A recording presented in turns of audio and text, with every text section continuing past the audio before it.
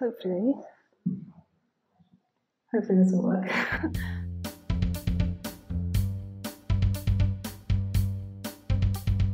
Thank you all for coming. Thank you for supporting us with your presence or joining us as a member. We really appreciate it. You know, we're a student society, so any support is much appreciated. So welcome to the first committee talk of the year. My name's Sophia, and hopefully I can present what I think is my sort of version of an introduction to photography and composition, and also PhoCUS, what we do, what we hope to offer you as a society.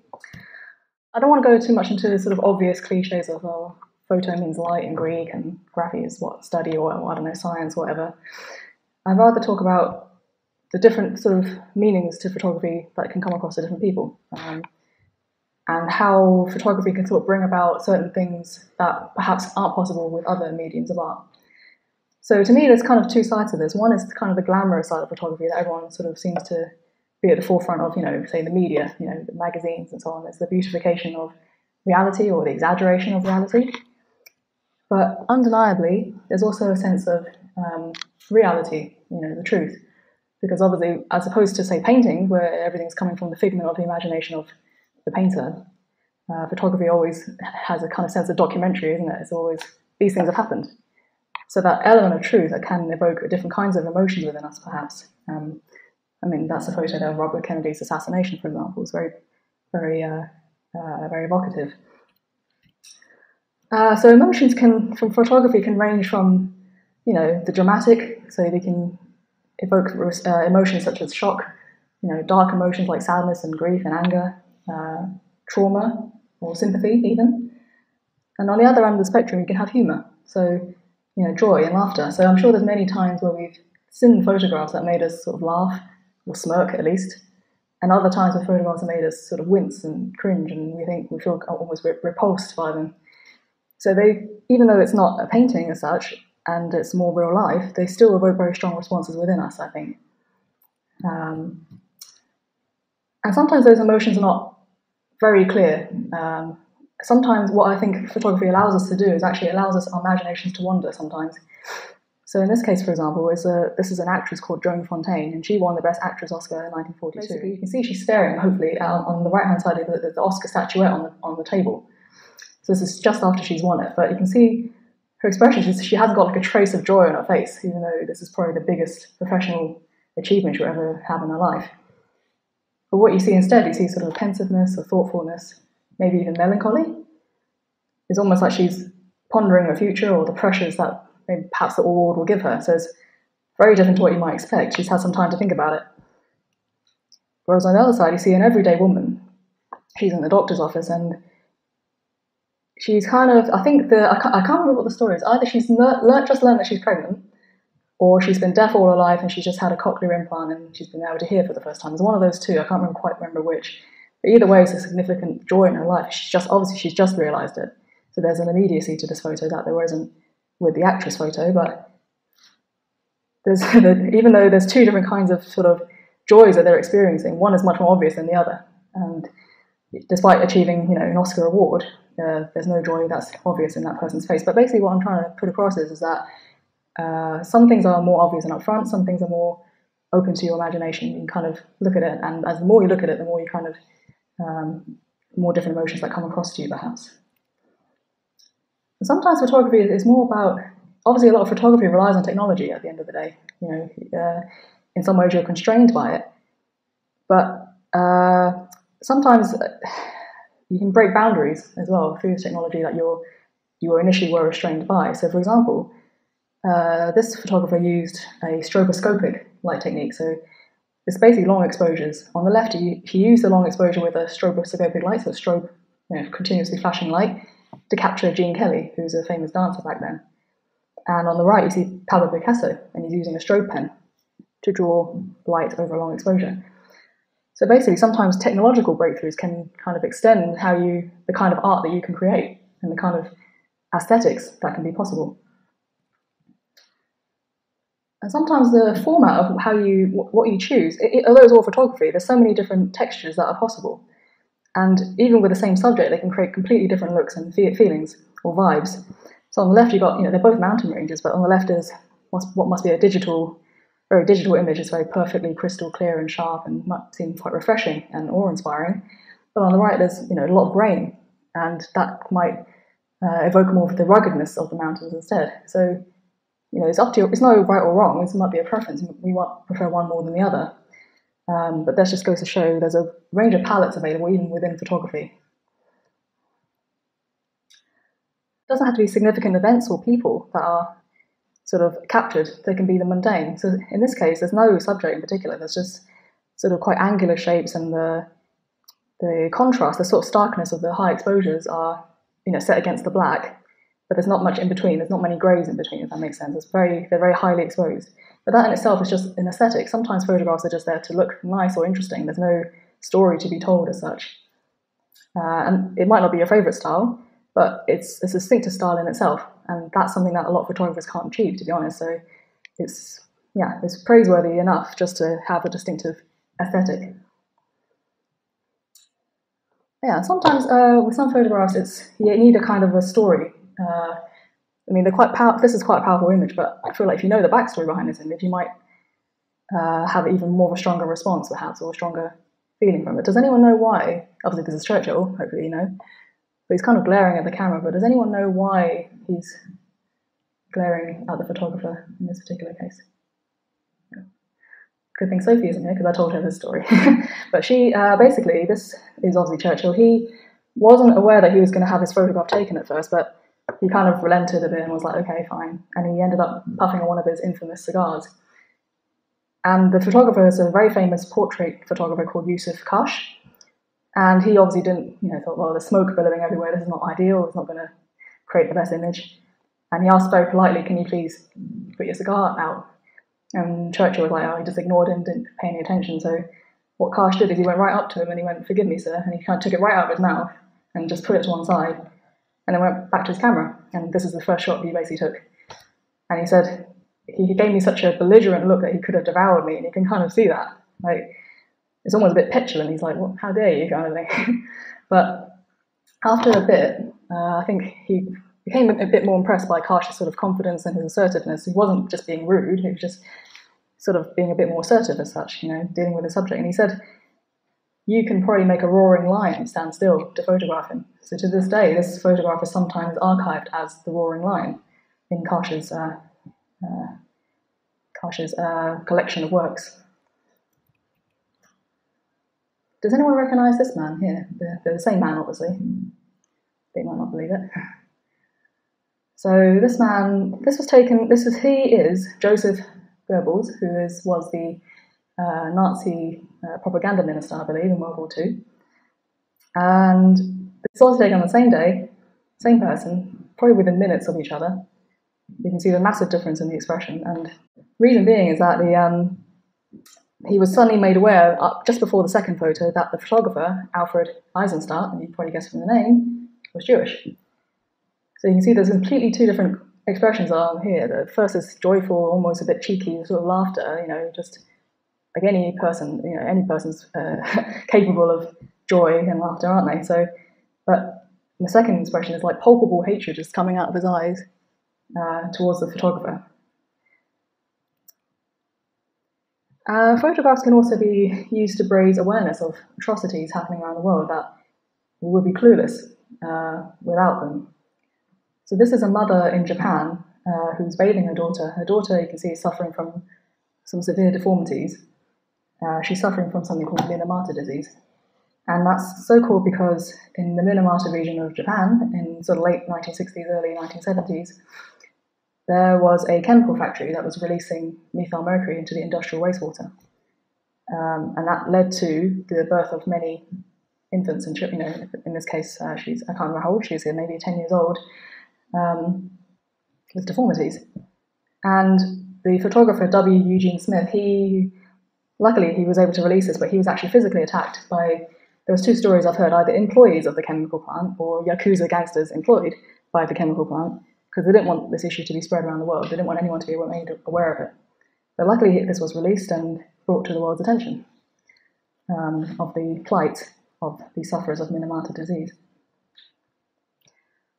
And sometimes photographs don't have to be used in isolation. They can be used in combination as like a part of a photo essay. So this was part of many photos and pages that were published in Life magazine many decades ago to sort of document the struggles of a couple suffering from heroin addiction. So photography can also kind of be used to bring these sort of grisly, sort of underground niche areas of society and what might be horrors to some people into sort of your mainstream consciousness. You can, this has been published in Life magazine, it's been put into your coffee table in your living room. So yeah, photography can achieve quite a lot of monumental things that raise awareness to many subjects. This is a portrait by someone called Richard Avedon. I don't know if any of you heard of him. He's one of my favourite portrait artists ever, essentially. He was mostly famous for his fashion sort of commercial photography many decades ago. I think he's from New York, if I'm not wrong. But he also did a project in the sort of countryside Midwest, and hopefully I can open it. He went out west to recuperate and discovered his next major project. It took him 5 years. A sweeping chronicle of a part of America he had never photographed before. Drifters, loners, ordinary working people. Critics loved it or hated it. He was praised for his tough, unrelenting vision, and at the same time was charged with exploiting his subjects and falsifying the West. The book was called In the American West, which really set off an enormous hostile response to the book. What was an East Coast successful photographer doing, photographing working class people in the West? Was this really the West? And what was he doing?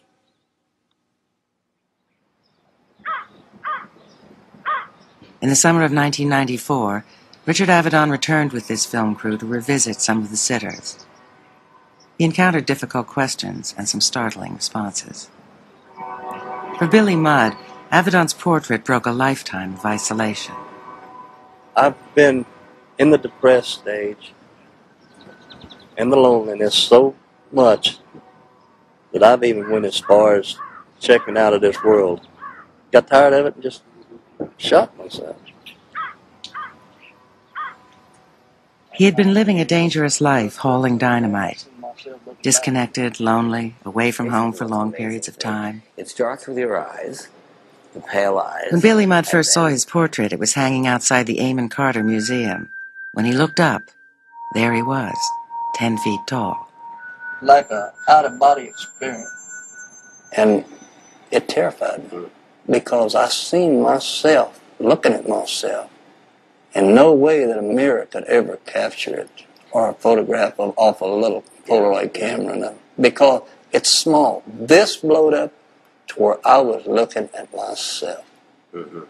And I thought I was dead. I actually experienced myself capturing myself and saying, you better change your life, son. This is the way it is. And it was a transforming experience. Billy changed his job and returned to his family. So yeah, that's all I wanted to show you for now.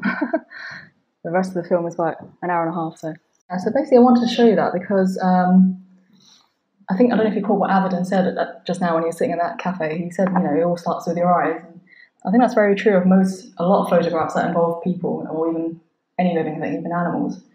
And they don't necessarily have to be looking straight at you. Obviously, even if they're looking off, pondering into the distance like that actress, there's still a lot of things can be expressed through the eyes. And they say the eyes are the window to the soul, right? And there's a reason for that. So he was saying, even with what we saw with Churchill earlier, that look of how dare you, it all comes straight out of your eyes. And Joseph Goebbels with that hatred for them, just because that photographer was Jewish, he just, that hatred is like almost beaming out of his eyes at him, like almost burning into the photographer. So yeah, the eyes are very important. And here, I love this particular portrait because it's quite haunting, I find. I find it fascinating. I get kind of goosebumps when I see it or when I heard that description just now.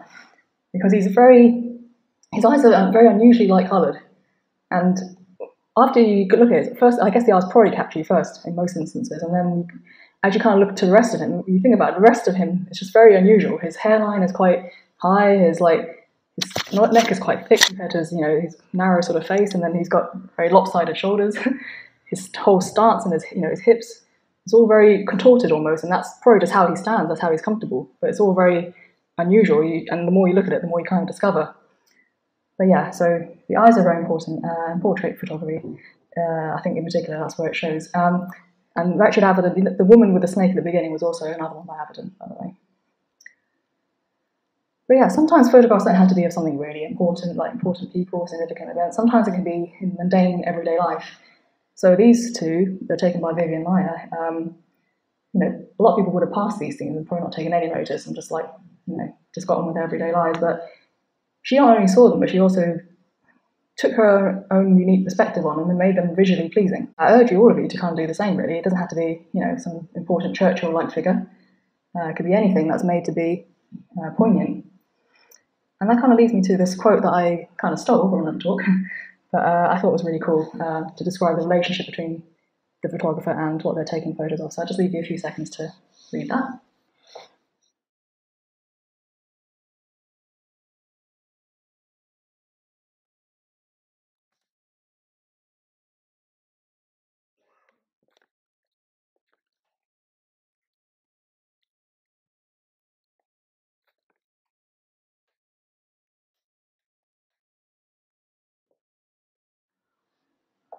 Hopefully all of you read that. I don't know, I'm a fast reader, but I don't know, hopefully you guys have had time to read that. But basically, I think it's quite a good description of like how we're not, as a photographer, we're not just passive. We can be passive observers, but we don't have to be. We can interact with our subject. Because I feel like if you had 10 different photographers taking a photo of exactly the same thing, even from the same sort of position, if you like, from the same, if you put a cross on the floor, if they all were to stand in the same place, they all hopefully would have 10 very different compositions, I think anyway. Because everyone's got a different personality, different character, different sense of artisticness, different artistic sense, I mean. So, in other words, it's not just, you know, we're not just passively observing, we can actually interact with our subject, and there's a back and forth.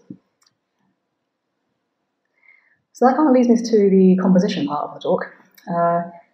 And to me, composition is about what draws your eye in that photo, and how do you hold the attention of the viewer, and how does that attention sort of evolve as you move around that picture. It's also very much about aesthetics. It's about what looks comfortable to the eye. You try and make it look comfortable and without distractions, and yet not too cluttered and so on, unless that is your aim. But you have to do it in a way that makes sense. That's what I feel anyway. So in this photo, for example, what would you say your eye is first drawn to? Any volunteers?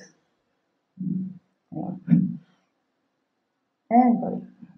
I don't know, in most cases I would have thought, well, maybe it's not a very clear picture, so that doesn't help. If it was clear, probably your eye might be drawn maybe to the cyclist or something first, maybe. And where's your eye go? Probably goes round this sort of spiral staircase, which is kind of written in this diagram. I know it looks very scientific, but, and you don't have to think about this as you're composing all the time, but it's just it will become natural to you. But yeah, it's all about what draws your eye first, and then how it takes you on a sort of story or a journey to the rest of the photo, I think. So there's some very obvious sort of photographic tools that you can use. That's sort of a nice way of taking nicer photos or creating movement in your photos. So you can learn these, but obviously once you learn them, you can forget them all and try to play around with it. So in this case, what is the most obvious, probably one of the most obvious compositional tools? Does anyone know what the name of this might be? Anybody, including committee members? Yeah. Yes, leading lines. Yeah, so leading lines, or sometimes it's called vanishing points as well. So yeah, what's very popular and an effective tool is to use lines or shadows even, because they naturally make a nice way of directing the eye towards the direction. So on the right-hand side, for example, we got the railroad photo. Oh, it's not very clear, but it's going into the railroad tracks are going off into the distance, and the one on the left, which I took in Hong Kong, is, you know, leading lines going off in a diagonal. So, but there's two different ways they've been achieved. So you see the one on the right. There's no obvious subject, only the railroad tracks, isn't it, going off? And the depth of field is a lot wider. So in other words, everything seems to be in focus, because that's a landscape, isn't it? That's what you usually do for a landscape. Whereas on the left, there is a subject. There's a person on the bench. He's looking at his watch. There's some shoes on the ground. So because of that, I use a shallower depth of field, because I was trying to draw your attention to that man. And what's in the distance is another man on the bench. He's not doing anything particularly interesting. And there's sort of, you know, trees in the background, but they're not adding anything to my photo. So I'm blurring that out partly for aesthetic, but also because if I didn't, there'll be a distraction. And it would make a bit of a messy photo. It wouldn't be very clear what I was trying to do with it. So that's a bit cleaner, I think, you have to think about not just leading lines, but also what I want to include and exclude, essentially. And sometimes the lines are not always, straight going off into the distance. They can be spiral, like we saw with the bike. They can be like a curve or spiral. And the tendency, the best way, typically, to express those curved lines is to have the end of the curve anchored into the corner of the photo, typically. It tends to be a bit more pleasing to the eye than if you were to anchor it, say, in the center of like the side of the frame, if that makes sense. So it tends to be better to anchor a spiral, say if you have a spiral staircase, to have it finish in the corner, typically. So that's kind of what I've done here, in a way. I could have done it a bit more. If I stepped back a bit, I could have maybe achieved that even more. But then I might have lost the sense of scale that woman going down the stairs gives me. So it's kind of swings and roundabouts. There's no sort of hard and fast rule. You just have to look at the context of where you are. And obviously sometimes you have to act fast anyway. So yeah, it's just what works with the photo. And yeah, sometimes leading lines can be, made in other unobvious ways. But these are, I think, this is in a prison canteen, I believe, and they're all those little things on the table. I think they're metal cups or something. All those lines, this photo's made interesting because the lines are broken up by the man in the middle. You're kind of looking up and down, you think, what's he doing there? And the lines also give a sense of scale as well as the man in the middle. And sometimes movement in a photo is not created by obvious lines as such, but there's still movement created by the way the subject interacts with the rest of the photo. So on the left, you see the guy as are speaking, he's facing into the frame. And your attention probably looks at him first, but then it might go to the right.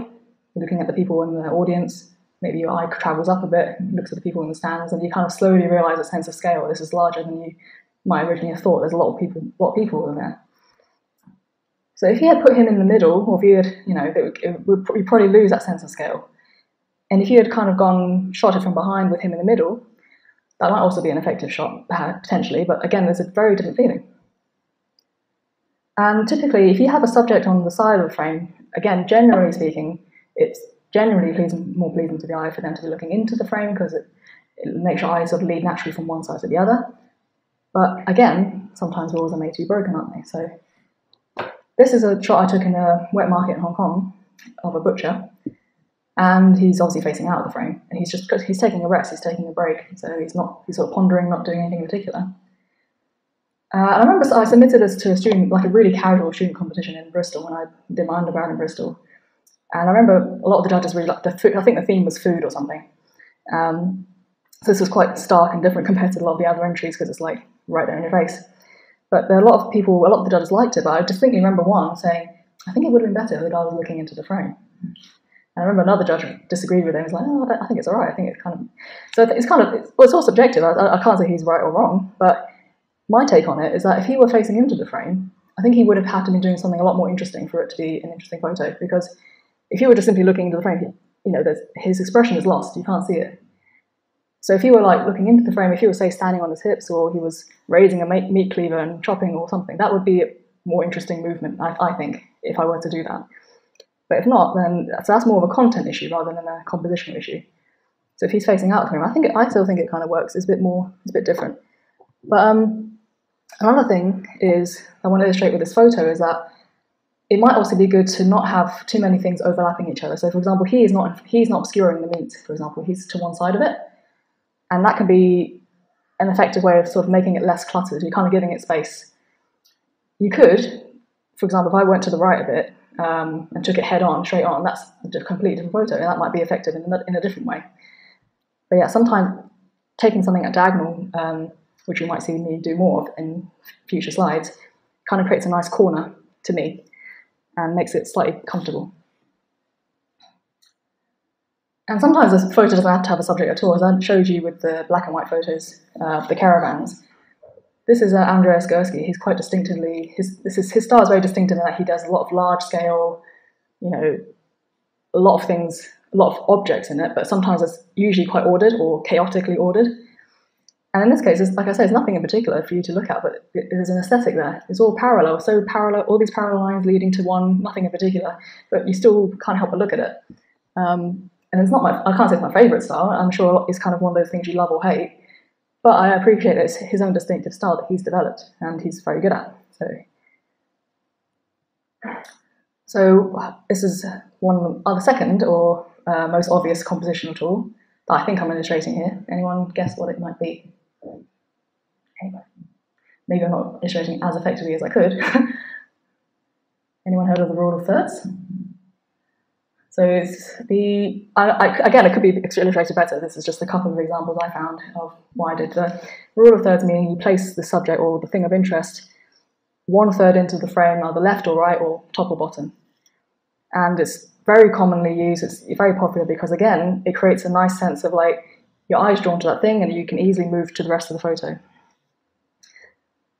But it doesn't always work in every case. Obviously, in some cases, you might want to put something dead in the middle, and that's what works for that. But so rule of thirds is not for everything, but it's just the easy way to compose something. And again, with the woman at the wet market, I've again done this whole diagonal thing where I've put a sort of made a corner happen.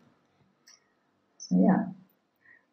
This one is again kind of rule of thirds. I'm not really sure if it is or not, because there's two women in the middle, and you can kind of use tricks like this. The smoke is obscuring the woman on the left, so that woman on the right is kind of now in the third. So you could say, is it rule of thirds? Maybe.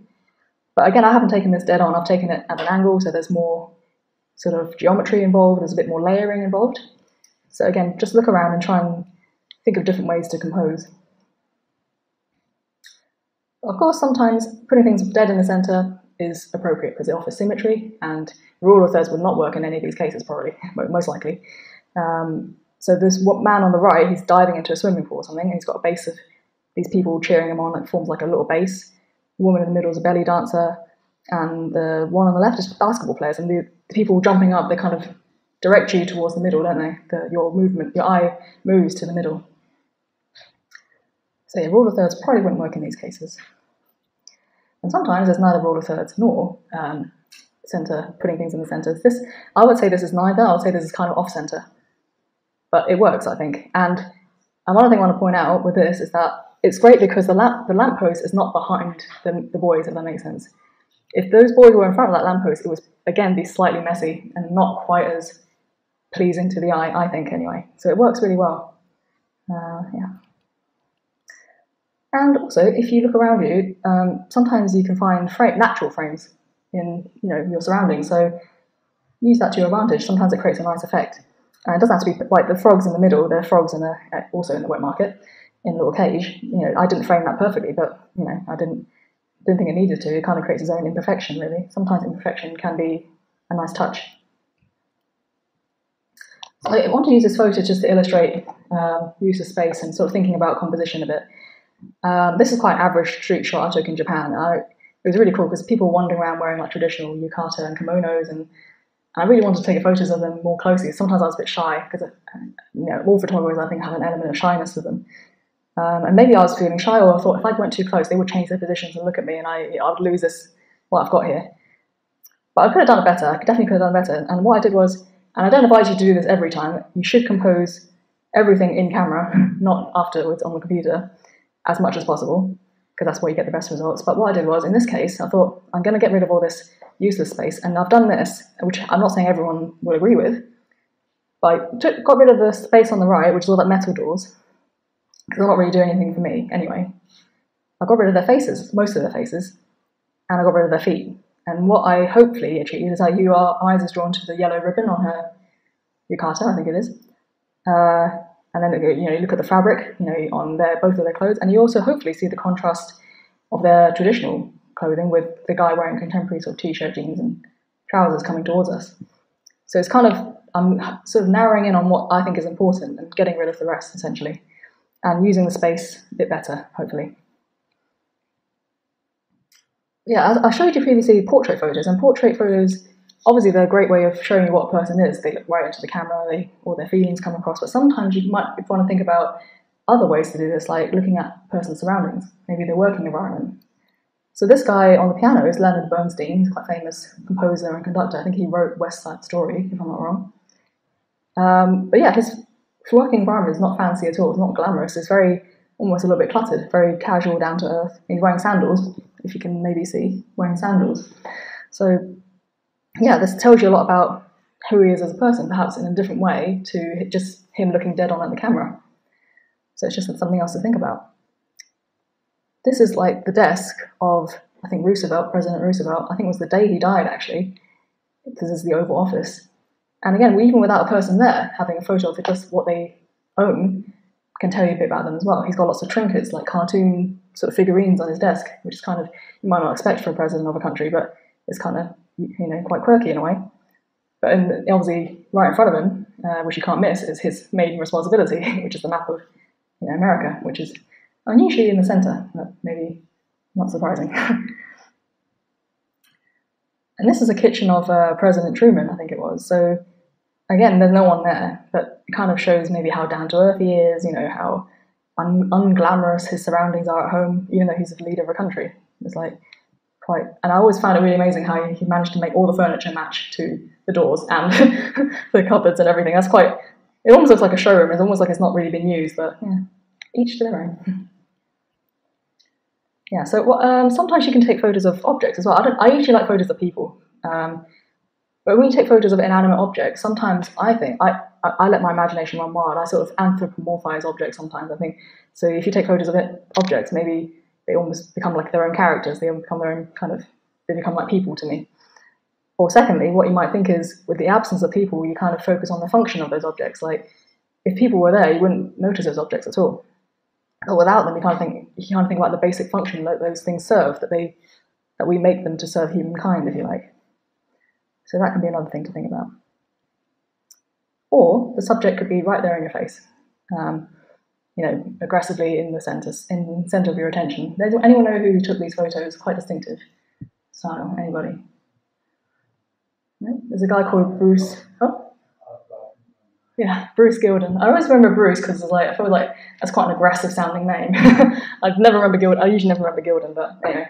I think he's from New York, if I'm not wrong, but his style is it's very infamous. He kind of literally goes up to complete strangers with a camera and a flash and just goes boom, and then just walks off and doesn't say a word. And, it can be, like I say, you either love it or hate it. I think there's certainly a very aggressive style.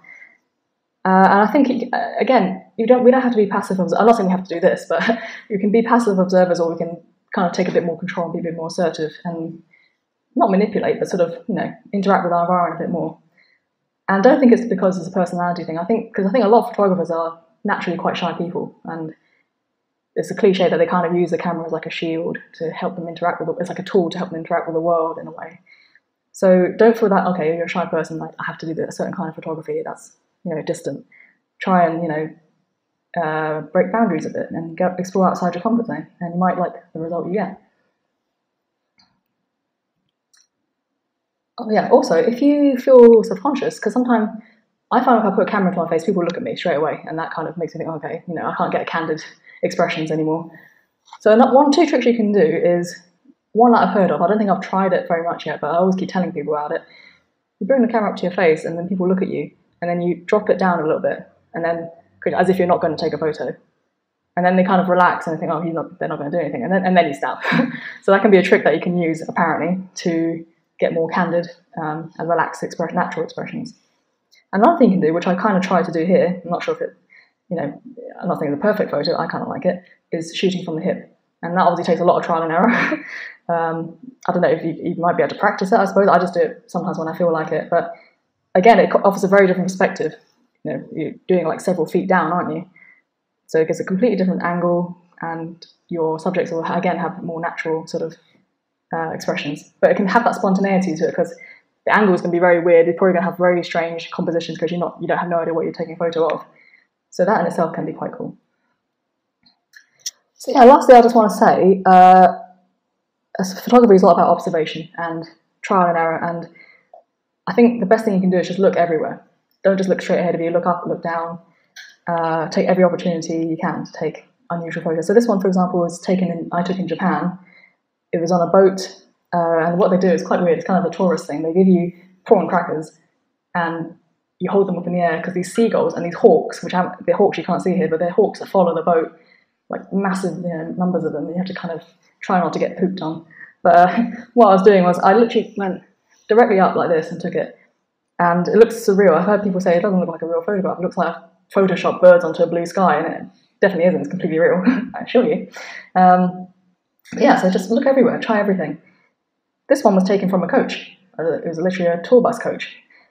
But I really liked it because the colours are just so... I love those kind of vibrant colours like this greeny sort of and this red, and also that cute pig because I'm Chinese and it's in my blood to be drawn towards cute things. So I was like, oh, that's really cool, and then I took a photo of it. But yeah, so it doesn't have to be like, you don't have to be in an obvious sort of stance or an obvious place. You can just take it from anywhere. I took it from a bus, and it looks a bit unusual, and yeah, but I just really like the colours. I think it works. Yeah, and hidden moments I think are one of my favourites as well.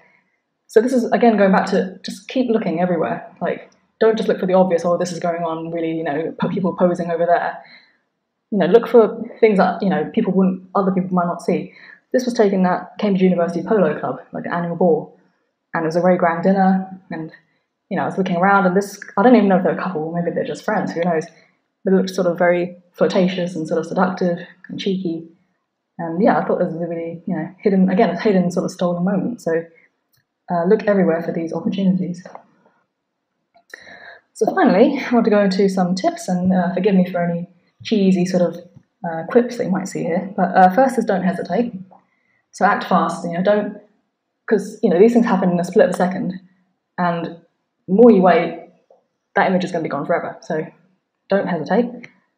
Be brave, and by that I mean, you know, it's very easy to be self-conscious if you've got a camera in your hands, people looking at you, and they might be like frowning and be like, what the heck, what is she doing, or he doing? But then when you think of, obviously, as long as you're not being aggressive and within reason, take it, because chances are you won't see them again, firstly, and you'll have something that is with you forever. So, and hopefully you should be happy with it. So again, within reason, without being impolite, yeah, go ahead and do it. Try and try again. So I think this is mostly for beginners, I would say, because, and I say within reason, and I explain why, because once you've taken a photo, say you think, okay, looks really good, I've taken it straight on or diagonal, try different ways. Like, if you don't just take it straight on, try, okay, from the left, try from the right, you know, try, you know, up and down, try going closer. And I say within reason because, you know, you don't want to be, obviously with digital cameras, you can take thousands of millions of photos within a few seconds, and you've got so much storage, so it doesn't matter. With film cameras, you're a bit more limited, so you have to kind of compose carefully. But don't just do it because you can. Don't be lazy with your, you know, just because I can take 1,000 photos and, you know, at a time, I'll keep doing it. I think maximum 3 to 5, and I'm being generous with that. You know, if you see something, it's obviously something that's usually stationary, otherwise it would have moved on by then. You know, take it within sort of 3 to 5 shots, and if you haven't got it by then, it probably will never happen. It's probably not the day for it. So move on. But as you go on, you will probably do it in fewer tries. So don't, yeah, just experiment, essentially, is what they're trying to say. Oh, this is the wrong order, but never mind. So the next thing is aesthetics is the key. So to me, composition is about making something look, I wouldn't say good, maybe presentable is the right word. So have a clear goal. If you have a subject, think about how are you trying to present it to people? How am I trying to highlight this without distractions, without, you know, anything else? Or if there's no clear subject, just think about how you're trying to present it. You know, is it in an artistic, clear-cut way? Get rid of anything that causes distraction. So if there's a traffic light in the background, if there's an exit sign, you might want to, you know, you might want to crop it out later or not include it at all, or use a shallow depth of field so you kind of blur it out, because you don't want anything that's just going to be messy otherwise. Right? Use space well. So in other words, don't have too much negative space, because if you have too much space, it can distract. It can make your photo less effective. And again, it's all about getting rid of distractions. At the same time, don't have things that are too close to the edge of the frame. So if there's a frame is there and there's something that's like millimeters away from it or touching it almost, or even beyond it, that's very uncomfortable to look at. So think about using space effectively. And ultimately think about, is this comfortable to look at? What would I change about it to make it more comfortable? How can I rearrange things to create a bit more useful space? Question photos. So when you look at photos, think about what do you like about it and what you don't like about it. I put this here, colour versus black and white, because to me, I like both very much, but I think there's a tendency for a lot of people, whether they're beginners or otherwise, to automatically go for black and white because they think, okay, if I make it black and white, it's automatically classy and cool and edgy, you know, it's artistic. And that can obviously work in many cases, but think about it a bit more carefully. Don't be lazy and rely on one style or another. I think colour, you know, they both offer things that the other doesn't. So colour can offer, you know, a lovely dynamic range, you know, a lot of textures and emotions even, that won't be possible with black and white. So say that picture of the cartoon pig on the truck with the green and the red, that wouldn't have been effective in black and white, I don't think, anyway, or as effective. Well, I don't know, if you have a sunset or sunrise or twilight hour, golden hour, can you capture those with black and white? I'm not sure, I don't know. Whereas black and white offers obviously minimalism, simplicity, starkness, a kind of classiness to them perhaps. So they both have their own pros and cons, but don't, depend on one or the other, I think is the best thing. Yeah, this is the wrong order, but yeah, move around. So as I mentioned before, don't be afraid to, don't just plant your feet in one place and then shoot a few shots and then don't move anywhere else and then go off. Move around, go on your knees even, like kneel down, go closer. Don't rely on your zoom, because if you zoom in on your subject compared to actually physically moving a few steps forward, it creates a completely different look. It's almost like the contents of your field of view interact with each other a bit differently. So make the effort and don't be afraid to take a few steps forward rather than just standing there and zooming in. So on to the more technical part of the talk, because I'm sure a lot of you are like, well, this is all well and good, but I don't know how to use a camera. What do all the buttons mean? So I'm going to go to a little bit about the technical side, just some very basics. Sorry if you already all know all of this already, but I think some of you might not, so hopefully you might learn a couple of things today. I had to look up a lot of this until quite fairly recently, because I didn't really care too much about technical side. But basically the camera, obviously the light goes through the lens. There's an aperture, I don't know if I can point this out, probably not. That grey sort of circle has got a hole in it, which is called the aperture. So all lenses have a different aperture range. They can, make the hole smaller or bigger depending on the lens you got, and I'll talk about that later. What I've shown here is what they call an SLR, or DSLR stands for digital SLR. SLR stands for single lens reflex, and all that means is that there's a mirror that reflects the light. It goes upwards into this prism at the top, and make sure that the light kind of goes into your viewfinder. So that's how you can see what your lens is looking at. When you press the shutter button, that mirror, the blue line, flips upwards, and the black line on the left, just next to the red one, which is the shutter, that opens, and that allows the light to go through the shutter and onto your sensor. So the sensor is like the equivalent of film, if you like, what receives the light and kind of processes the image. So obviously this is a mirrored camera. So there are cameras that are mirrorless, and there are pros and cons to each that I won't go into today because it's getting long enough as it is. So yeah, that's the basics of how a camera works. But the first setting that's probably most people know about is shutter speed. Shutter speed, which is denoted as S, or in Canon cameras it's called TV mode. And all that is literally how long does that shutter open and let in light, and it's measured in seconds, or fractions of a second. And as you can see from this diagram, obviously the longer that your lens is open, the more light that's let in, but also it obviously the more time is let in, if that makes sense. So there's more movement that's captured, and that can create a blur, obviously, if you have very long shutter speed and fast movement going on.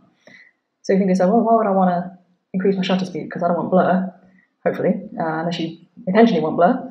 But you can increase the shutter speed in theory in sort of dark situations. So if you don't have a lot of light, you can increase the shutter speed, and that lets in more light. But obviously it's not ideal if you don't want a lot of blur. So another setting is called aperture, which, as I mentioned, is the hole in your lens. So the aperture is, it's denoted by the F numbers. So confusingly, the lower the F number, the bigger the hole will be. And the larger the F number, the smaller the hole will be. And so the smaller the F number, as you can see on the left-hand side of the diagram, it means you have a shallower depth of field, and that's illustrated by that photo on the left of the bottle caps. So the shallower depth of field means you have a certain area that's in focus and the rest is sort of a bit blurry. And that can create a nice aesthetic depending on what you're shooting. So portraits tend to be quite popular to have shallow depth of field and so on. Whereas if you have a larger F number, you have a wider depth of field, that means everything will be in focus. So it tends to be more popular for things like landscape, architecture, because you want more of that in focus. You don't want really any blurry areas typically. So as you might imagine, if you have a small F number and your aperture is large, that means more light's coming in. So that's another setting, along with shutter speed, that you can use to control how much light's coming into your camera. And lastly is ISO, which essentially, if you set the ISO, I think if I understand it correctly, it kind of brightens or darkens the photo. So regardless of what settings you've done for your shutter speed and aperture, if you like, regardless of the light that comes, say if you let's set your shutter speed to really quick, your aperture to really large, small hole, and you chose a really high ISO number. So in other words, you don't have a lot of light coming in, but your ISO is high. That will forcibly, if you like, brighten your image for you. So you think to yourself, oh, why can't I just do ISO then? If I don't need to care about shutter speed, do I? But obviously, if you increase the ISO, you're forcibly making those dark points in your photo light, and that can create a lot of noise or grain. And that, especially in digital photography, it can create a horrible sort of sheen on your photo. So you don't really want that. So don't rely only on ISO. You have to kind of balance it with this triangle of ISO, shutter speed, and aperture typically to control how much light's coming in, and your ISO can kind of determine what shutter speed you can use as well. So if you have a high ISO, you might think, okay, I might not need to use as long a shutter speed, but you have to really balance it carefully to create nice photos. So you have different modes on your camera. So shutter S or TV mode is shutter priority, meaning you can adjust your shutter speed and your camera will calculate your aperture for you, if you like. And aperture priority means it's the opposite. You set your aperture and your camera kind of calculates the appropriate shutter speed. As you get more advanced, you can use other modes. So I don't think I've ever used program mode. I'm just telling you here what it means in case people are wondering. You can select the ISO and then your camera calculates the shutter speed and aperture, if that's correct. Manual mode means you can have total control, essentially. You control every shutter speed, aperture, and ISO independently of each other. So I think as you get more experience, I would say obviously avoid all the other preset modes because they're not really going to do anything. You have no control whatsoever. If you're starting off, maybe try shutter or aperture priority just to kind of get the hang of what that means and kind of get the feel of, what does the shutter speed, what will that give me in this particular light source. And as you get more experience, you can kind of get more and more towards manual mode maybe. The only downside, I guess, to manual mode is it might be a bit inconvenient because you're taking a lot of time to do these settings. If your light is changing a lot, it can be maybe a bit cumbersome, perhaps, if you're inexperienced especially. So yeah, but just basically just try a few things out. Don't avoid the presets is basically the point of this. White balance, in case anyone's wondering, basically just means color temperature. So sometimes different hues of light, especially artificial light, can give different hues to your photo. So it can be color temperature, literally cold, like blue, or warm, which is orange. So I think tungsten and artificial lights might give more of a blue hue to your photos, which you might not want. Also, you have to look at the room around you. Like this room, for example, has got a lot of browns and greens and reds in it. So, the photos I remember taking the other week were a lot very green, so I had to kind of compensate for that in post. But you can use presets in your camera, which are shown on the right, which kind of can be quite effective to sort of balance that out. So if a room is too warm, you can kind of put more bluish tones in there and it comes out a bit more balanced, or at least representing reality more accurately. You can use something called custom white balance, which means that you take a photo of something that's kind of white, like paper or a piece of card, and you can set the custom white balance to that. But so you can do that if you want to as well. So I think a lot of you might have seen the screen like this and think on your camera, wondering what the hell that all means. So N basically means it's on manual mode in this particular instance. The 15, I can't really point this out, but the 15 in quotation marks means 15 seconds, so that's your shutter speed. F16 is your aperture, ISO is what you set your ISO to. You've got AWB near the middle, which is just, they've set it to automatic white balance. So yeah, I think there's also, I can't really point things out, so it's a bit difficult, but yeah, at the bottom you obviously got your battery life and like how many photos you can take and so on. But that basically is just telling you all your settings. And some cameras are quite fancy and they've got like a screen on the top that basically gives the same information. It's just an easy way to look at it. Focal length essentially is just the zoom of your lens. So the lower the focal length, like here you've got 24 is the lowest shown here, although you can go lower, just means wide angle. So you have more, you can include more of your surroundings in the photo. And the higher the focal length, the more zoomed in you are essentially. So it can verge towards what they call telephoto. So the more wide angle focal lengths that tend to be used more for like landscapes, architecture, that sort of thing. And the middle, sort of 35, 50, 70, tend to be more used for like portraiture. That's the popular usage of them. And as you get more into telephoto, obviously you can go higher than 135. where you zoom in and light, you can use more for sort of sports, nature photography, that sort of thing. But that's just generally speaking. So you have to be sometimes a bit wary of focal length because, especially with wide angle, it can cause distortions.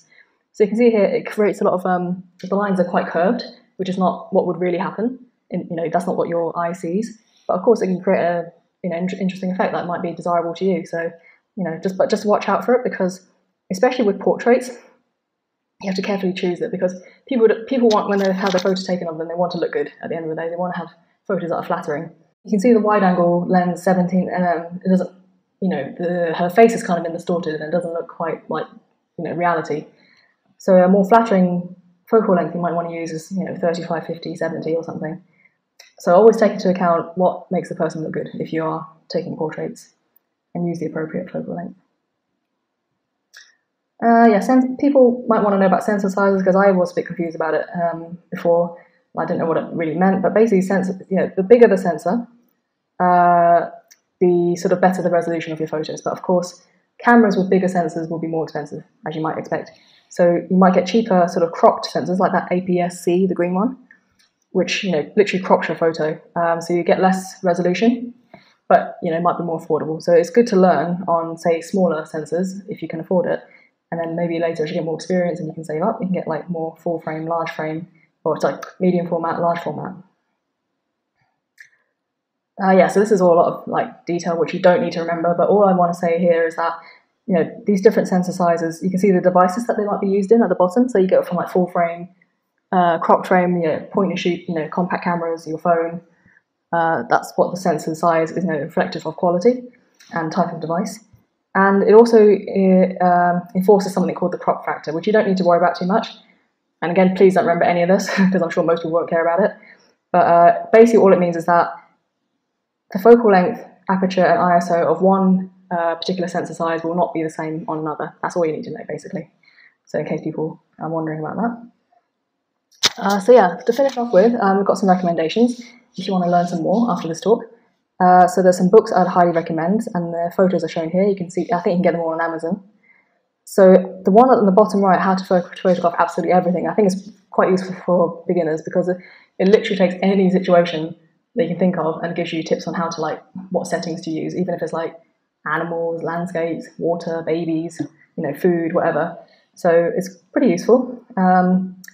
These two here, I've taken a lot of photos from these other two, the life photographers and the 20th century, because I really like them in terms of composition. A lot of the photos were taken sort of mid-20th century, so a lot of film photography, things were not perfectly in focus, it was a little bit blurry and a little bit fuzzy, but they were just really amazing photos because they were just telling stories, and I think that's what photography is all about.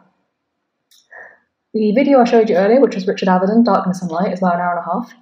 But it's one of my favourites. It's an amazing documentary. I highly recommend all of you to watch it, even if you're not a portrait or fashion photographer. It's just really, really cool. The way they discuss it, his work. Alejandro suggested Alex Sloth's YouTube channel, and I think he talks about like a wide breadth of topics. So it's really quite interesting. Also, keep a lookout for any exhibits in museums, especially in London. Especially like awards, they might show the winners, like the competition winners and runner-ups. Because that's quite a nice day out. You can kind of go to a gallery and kind of get inspired.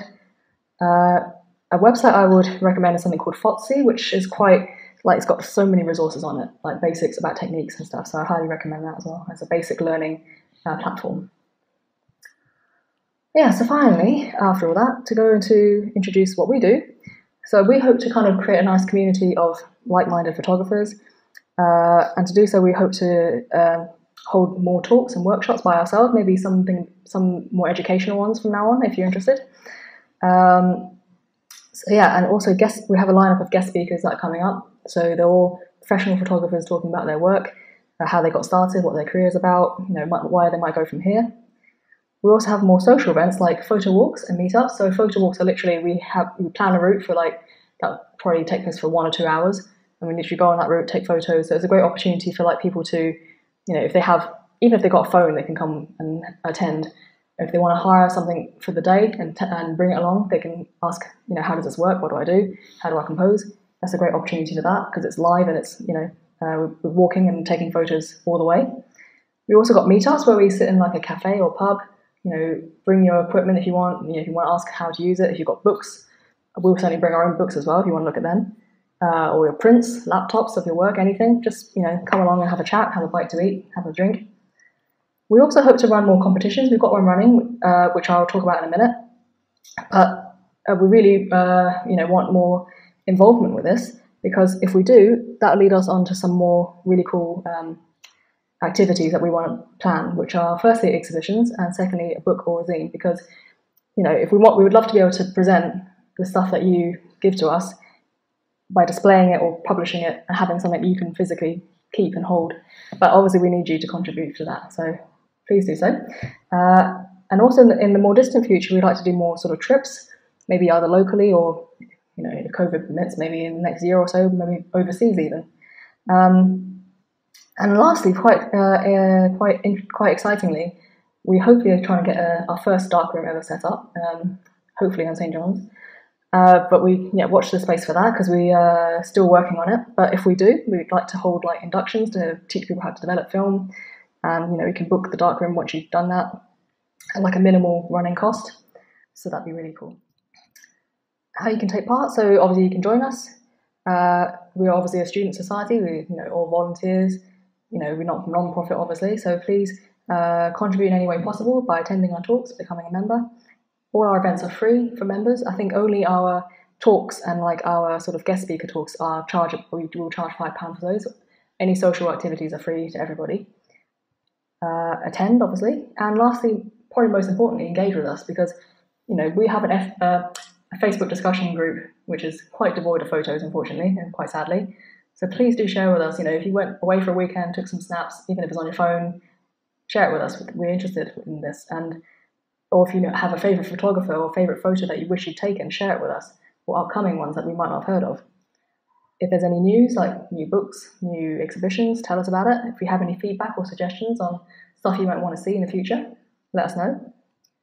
And that's it from us for now. So that's our beautiful committee, some of whom are here today. And if you want to ask for help or information about anything, please do let us know. We're probably going to the pub after this, so if you have any questions, maybe catch us before we go or come with us. You're more than welcome. This QR code, if you scan it, please take photos if you want to, leads to all of our social media, our mailing list, how to join, contact details, everything. So it's all there in the QR code. So, and that's it, I think. Thank you very much for coming and listening.